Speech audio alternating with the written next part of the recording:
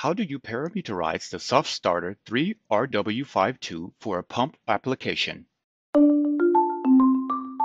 Today, we show you how to set parameters for our Sirius 3RW52 soft starters.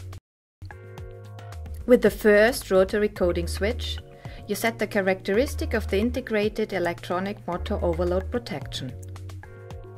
The rated current of the motor is 7 amperes.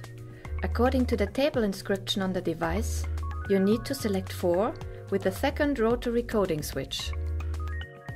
With the third rotary knob, you set the factor for the starting current limitation. Our pump application will start with a ramp-up time of 5 seconds and a starting voltage of 50%. So set this parameter with the fourth and fifth rotary knob. The ramp down time can be set with the sixth rotary coding switch, in our case to 5 seconds. Additionally, we activate the soft torque function via the mode button. You see the set function according to the LED coding. Siemens, ingenuity for life.